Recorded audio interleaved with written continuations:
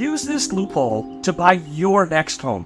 I want to tell you about this loophole this couple found to buy a $500,000 home in Nashville for only $15,000 down, and how you can use it too in your city. What many people don't realize is that a first-time homebuyer is defined as anyone who hasn't owned a home in the last 3 years. And every first-time homebuyer is allowed to put 3% down on their primary home purchase. Now, this is not an FHA loan.